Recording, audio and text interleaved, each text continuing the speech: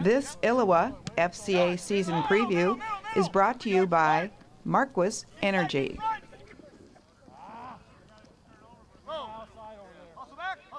What's that old football cliche? You only need 11 players to play this game?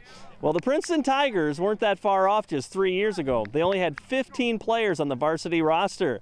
Well, Coach Jesse Snyder and the rest of his staff have made it cool to play football again, and they are facing a very promising season some 3 years later. It's been fantastic, and all that credit really goes to the kids and the community. We came in 4 years ago we had 15 guys on the varsity, and the seniors this year were freshmen that year, and we ground. We told the kids that we're building a foundation for the program, for the community, for the school, and that's what they've done. So they've done a nice job of really building up to that and buying into that. Well, it had to be pretty courageous for you to do that, to say, you know what, we are letting you guys take ownership of this, the young guys, and I mean, you knew you're going to take your lumps, but here you are. It's really paid off. Well, it's a credit to them, and it's a credit to the kids that were here my very first year, the seniors and juniors, that they went through all that hardship, knowing that things were going to be tough. They knew coming in that they were going to be a foundation for a program. You can't build a house with a foundation, and every day before practice we build a house as a team, and that's kind of, they understood that role. There's going to be small successes for them, but they may not have seen the W's that teams strive for, and our kids have really bought into that. How much do you want those guys that were here that first year to say, hey, you have ownership in this. This is part of the fruit? I think they know it. We talked about all the time. I tell kids all the time, once you're part of the program, you're always part of it. Come back to practice anytime. We've had some guys that have gone on and played at college level come back and work out, just use the field, use the facility, and be around. And they're part of the Princeton family, Princeton football family now.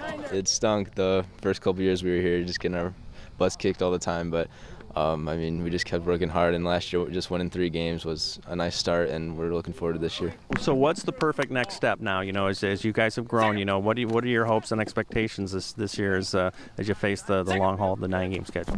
Well, just to come out the very first game and make a statement against Riverdale and just go from there. The Tigers have tons of varsity experience back on both sides of the ball, including 9 returning starters on offense. This could be a breakout year for the Tigers, and certainly they've put their work in the offseason. It's nice having just the majority of us coming back. We have our main, just one lineman missing and then one split end missing. It's all great, just all of us coming back together and knowing what pieces to put together from building experience from last year. How does that change the preseason too, that there doesn't have to be a lot of teaching, it's just more execution and getting yourself in the fitness level you want, I guess? It's much easier. We can fly at a way faster pace. We all can just learn stuff and just go with it because we all know what the concepts are and we all know how to do everything well and just execute and then perform from last year, because last year was all learning. It's basically just building steps from what we did last year and just becoming better going into the season. How crucial was it that you preached that this is a fun game too, not just it's not just going to be business, it's going to be pleasure too? Yeah, well, we try and keep it fun. Some of the guys will probably tell you that sometimes I take that away, but we want it to be fun. We want there to be energy, and when the kids have energy, and like Jake said, I mean, these guys are, especially the senior group and even the junior group, they're real close-knit.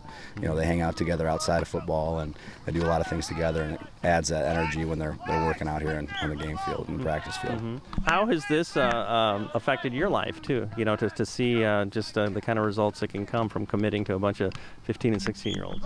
It can be frustrating at times. No, it's the most rewarding job that I've had. I went into it right out of college, and I knew it's something I wanted to do with my career, and it was those first 2 years at 09 and 09, there's a lot of, like I said, mental stress that comes on. You start thinking about, okay, what if we do this, what if we do that, and a lot of it comes down to understanding, this is the goal, and these are the things we have to do to be successful and overcoming that adversity to hopefully reap the benefits that we can strive for this year.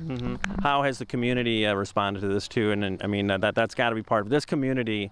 Kind of its heartbeat is kind of built around how the high school is doing too, right? It's a phenomenal community. Yeah. They're real support of our programs, of our kids, whether they play football, whether they're in band, whether they're in choir. Our parents and the people in this community are really committed to these young people, and that's a really, really important thing. Hey, Tiger coaches and athletes, are you ready to start Fellowship of Christian Athletes at school this year? To find out how, you can contact me or check out our website at ILLOWAFCA.org. With this FCA season preview, I'm Dan Pearson.